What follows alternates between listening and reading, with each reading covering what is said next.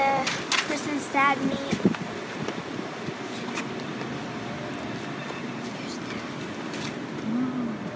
And how badly does it hurt? Just a little bit. Just a little bit. And how is your sister? She's okay. And your mom? Not that okay. Tell me about your mom. What happened to her? Okay. After he stabbed my mom's friend, my mom went to see her. Then that guy was just next door. Then he saw my mom. Then he stabbed her on her neck. And how is she she's in the hospital now. How is she?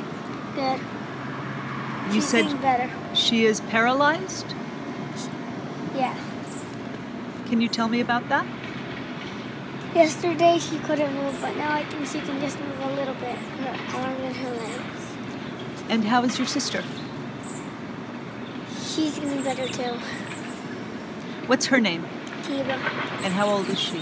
6.